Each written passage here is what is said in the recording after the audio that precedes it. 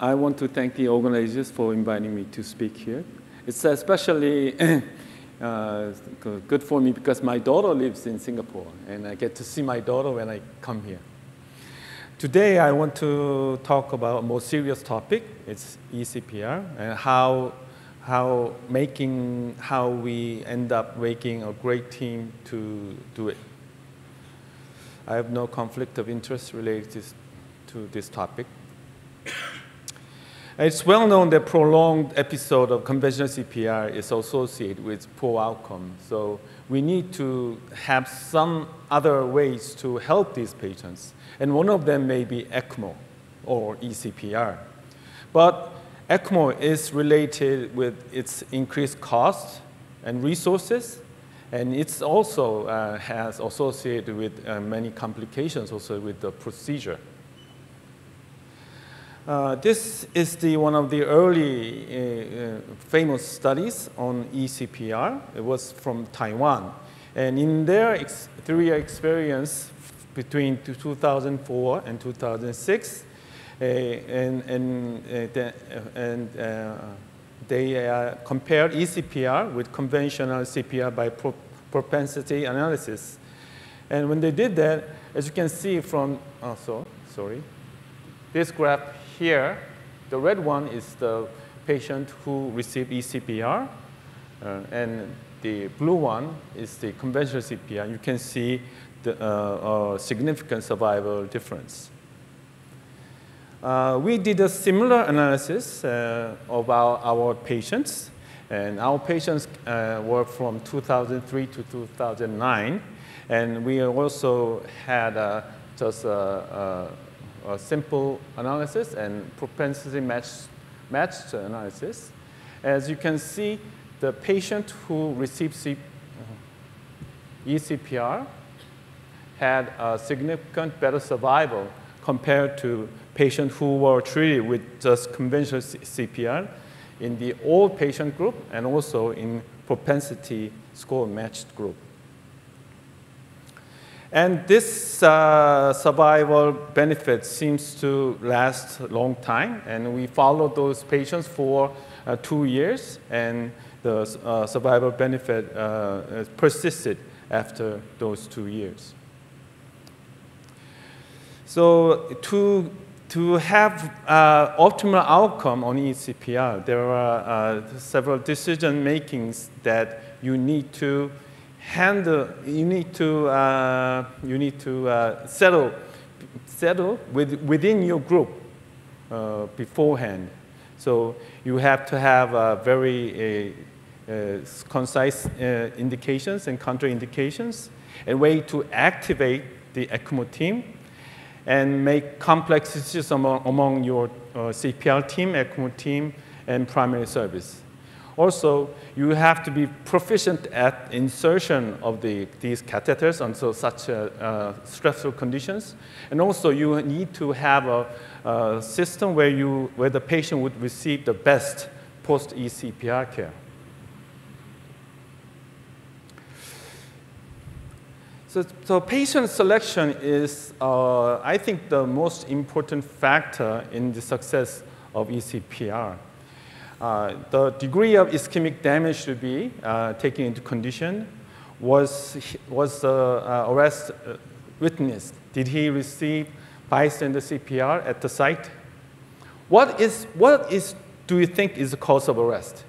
If it's a single arrest, especially associated with ischemic cardiac disease, maybe the patient will do fine. But if he arrested having multiple organ failure and multiple systemic trauma in an old age patient, he might not benefit from ECPR. So these are the indications that we use in our institution.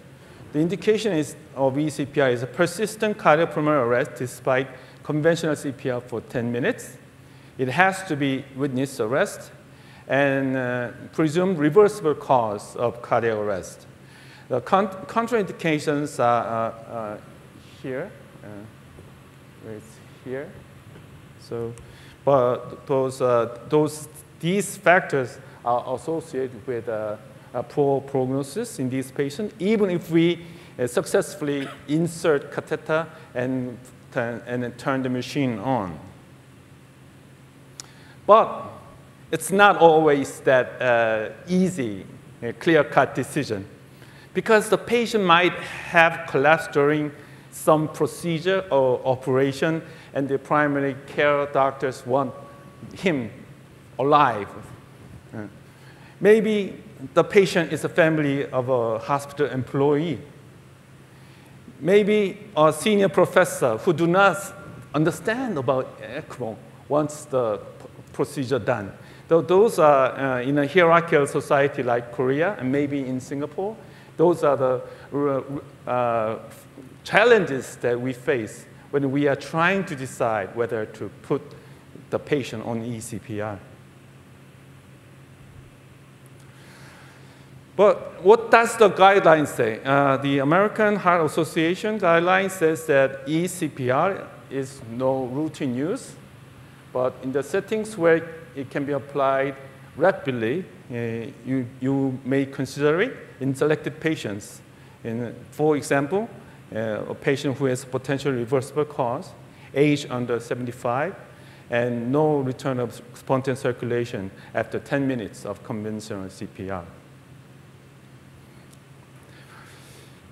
But the CPR duration has a real prognostic effect on the long-term prognosis of ECPR patients. This is a study done by the same Taiwan group that was published in Critical Care Medicine in 2008. The x-axis is the duration of CPR before they had the machine on. And on the y-axis is the mortality of probability of patient survival. As you can see, if you can have the machine turned on within 30 minutes of starting CPR, the patient survival will be around 50%. But when this time lag goes to 60 minutes, the survival drops to around half of what it was. And we did a similar analysis with our patients, and these patients were, we analyzed 152 patients in whom 48 survived the discharge, and we tried to look for prognostic factors of patients who were on ECPR, and developed a prognostic model. And in our analysis, age was a very significant factor, and also pulseless electrical activity or shockable ventricular fibrillation and pulseless VT was also good prognostic factor. And time from CPR to ECMO turn on of less than 38 minutes was also a very big factor in our people. And the initial pulse pressure and also initial SOFA score of less than 14 was also associated with improved outcome. And when we did a ROC curve, it came out very predictive of good survival, improved survival. And patients who had more than 10 of or ECPR score had much improved prognosis compared to who had less than 10 in our ECPR score. This is it's not yet published, but it will be published this year in Anathoracic Surgery. And this relationship between time and prognosis seems to be complicated by age of the patient. So in young patient, here, in patients who had a CPR pump-on time of less than 30 minutes,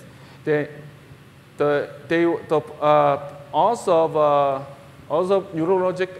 good urologic, poor urological outcome was very low, whether they were a young patient or old patient.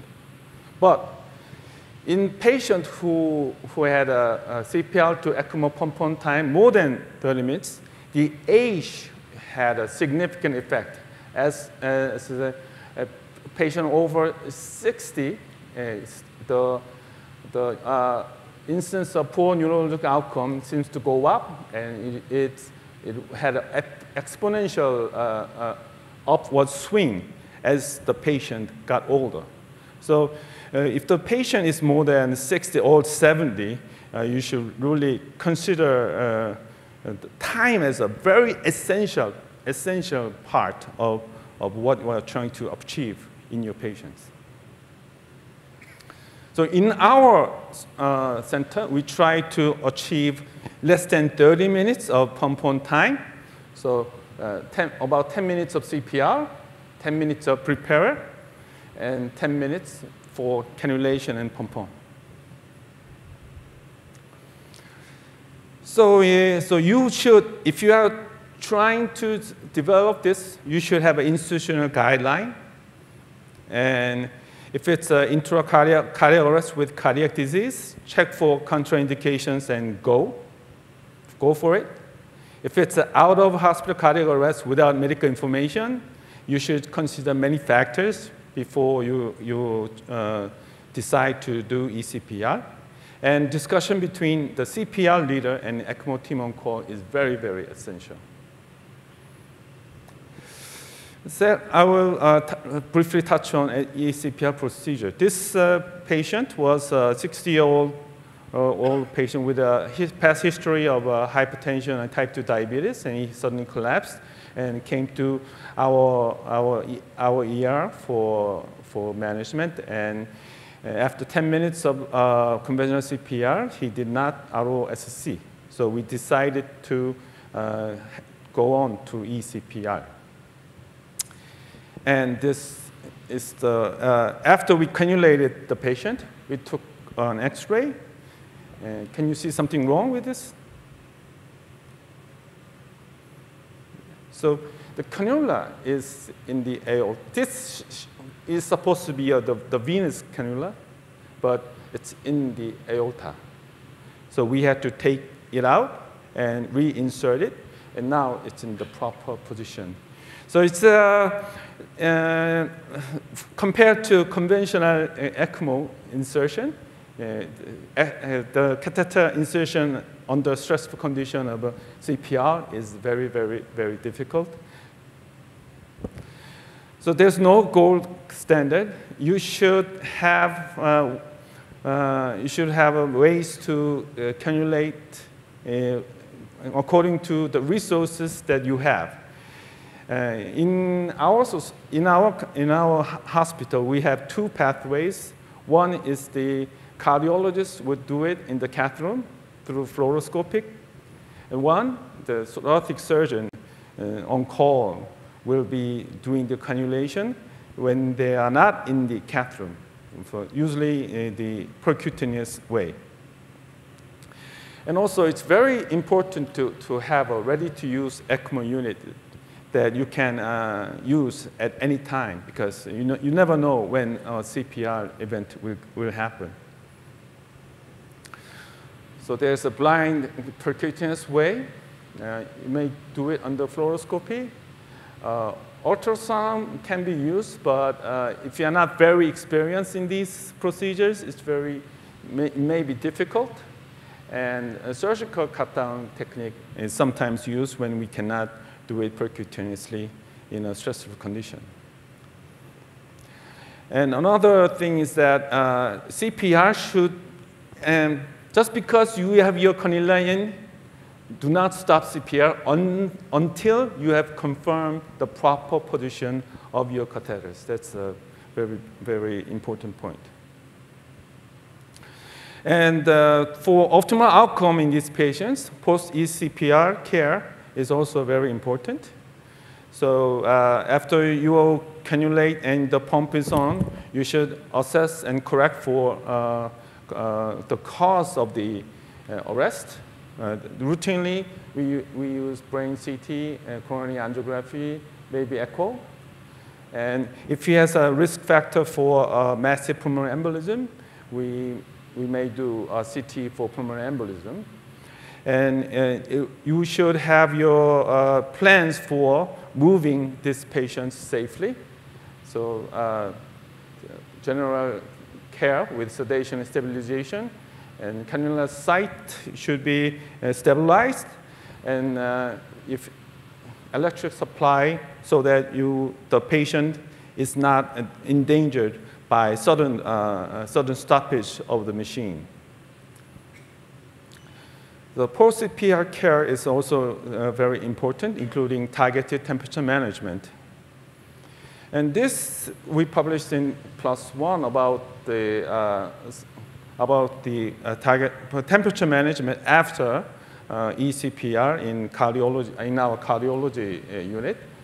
As you can see, the red group is patient with normothermia without any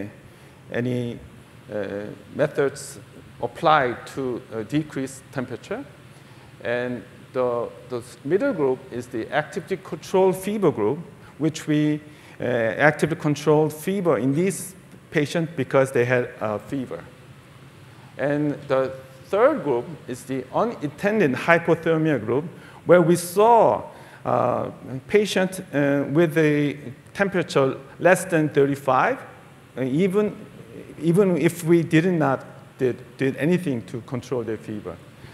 And what we saw is that the two groups in the two upper groups, the normothermia group and actively controlled fever group, has similar prognosis, while the patients who had hypothermia, which was unintended, had the worst prognosis. So we may think it's a sign of neurologic damage when these patients have this low temperature. Also, we are also looking into early signs of neurologic prognosis. And this is one of the papers that we published in Critical Care in 2017, which looked at the features of the early brain CT of ECPR patients and their final neurologic prognosis. And when you combine these features, basal ganglia, gray-white ratio, optic nerve sheath diameter, and the loss of boundary, when you combine these features together, they are more predictive of poor neurologic prognosis compared to just each one of the factors that we can see here. Also, as a post-care, prevention and management of complications of ECP ECMO is very important, as with other ECMOs. So congenital site bleeding, limb ischemia, LV distension should be managed according to you should be monitor for these common complications and manage them as quickly as possible. So distal perfusion. We routinely do septal puncture when we do insert the ECMO in the catheter room. Also look for Harlequin syndrome, thrombosis, hemolysis, and all these complications should be managed as quickly as possible for optimal outcome in these patients. And when the patients have recovered, and we are trying to wean them, and finally get the catheter out, we are using the percutaneous method of arterial closure, and we think this technique is easier to apply, and it's very, very effective. And we compared our percutaneous method versus surgical removal method, and we saw that the success rate was similar, around 85%, but the procedure duration was much less with the percutaneous method compared to surgical method. So if you are not using this kind of method, you should consider it in your center. And I'll briefly talk about our ECPR program of SMC. Before we had an ECMO team, the ECPR was not organized. There was no specified coordinator, and there was no shared consensus on the indication of ECPR. So there was a random contact by ECPR leader to thoracic surgeons or cardiologists, and they would do it randomly. So there was no systematic management of equipment, and that is needed for ECMO. And it was very haphazard way of doing things. So we established an ECMO team, and we established a consensus on indications. And like I alluded before, we had two pathways in the cath room. The cardiologist would place a line on the floor spirit guide, or when the patient collapses in the ER on the ward floor, CPR team leader calls thoracic surgical team, a team for placement of the catheter. And we organized the management of ECMO machines and supplies, and it's supported by ECMO coordinator on weekdays and on-call perfusionists on weekends. So these were the indications. So we always have at least one machine ready to use in our institution, and all the supplies are right next to the machine, right here. So when there's a CPR and the patient does not ROSC in 10 minutes, and it's thought to be a reversible cause of arrest, and he doesn't have factors associated with poor outcome, the CPR leader will call the senior thoracic surgeon on call, and the surgeon will contact our ECMO attending to discuss about the case. And if it's a go, he will start cannulation. And ICU nurse trained in ECMO or ECMO coordinator perfusion on site will help in the process. Now we are currently doing around 50 ECPRs cases per year. And 2013 was when we started our center, and our formal ECMO team started in 2014. So as our experience and as our method of flow was established and as our experience grew, you can see a big increase in weaning success of our ECMO patients, and also survival discharge. And about 80% have a good neurologic outcome of our survivors. This is my last slide. To avoid, I think it's very important to have a team approach. And this team will involve everyone who's involved in care of CPR patients. And this is our ECMO team. This is me. I'm a pulmonologist, and he's a cardiologist. He's a thoracic surgeon, another pulmonology intensivist, and she's our ECMO coordinator. And some of you might recognize him. He's from Singapore. He's spent 1 year with us at our center, learning about ECMO and interventional oncology. Thank you for listening.